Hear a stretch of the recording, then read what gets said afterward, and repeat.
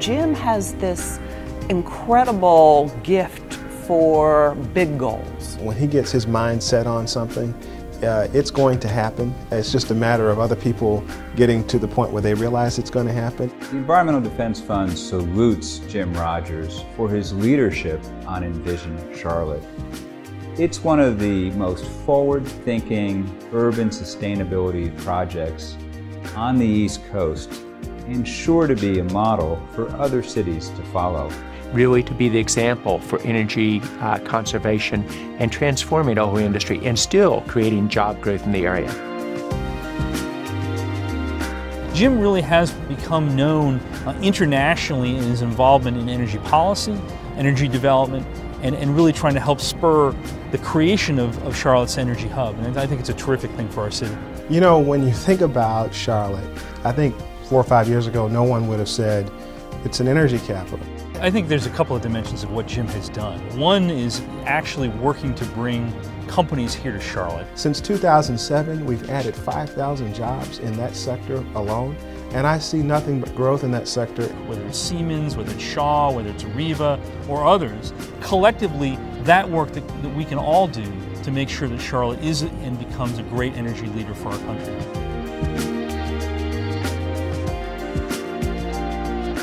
If anyone has been more strident about making this convention effort about the city of Charlotte, it's been Jim Rogers. If you think about all the communities that are lining up trying to get jobs and attract the attention of companies and talented people, he's put Charlotte at the front of the line. A lot of my colleagues in the environmental community didn't know what to make of Jim at first. I think Jim really enjoyed that. One of his talents and one of his strengths is that he realizes that sometimes in order to fully engage on an issue, you have to engage with people who may start out disagreeing with you. But as we worked together, I began to understand that he was committed to doing the right thing for the climate. He was always convinced that he could find the right balance. But what he really focuses on is getting a low carbon future. He's able to articulate it, he's able to lead by example, and to truly make a difference. Education really is one of those passports to opportunity. He knows that, he invests in that. His efforts to promote the arts and culture in our city is part of that.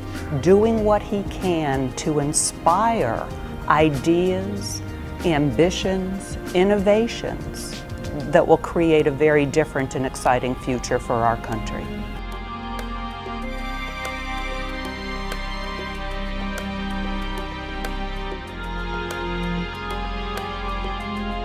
One of the favorite metaphors that Jim uses is the grandfather test, which is this idea that the decisions we make today are only good decisions if your grandchildren many years ahead of us will see those decisions as good. I think Jim has certainly solidified his role in the future as being remembered as a true energy leader for this community.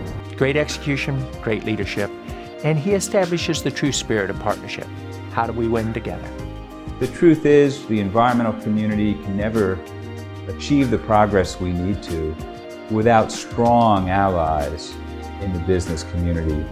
And Jim Rogers has a powerful voice. The only wealth that really lasts is what you give away.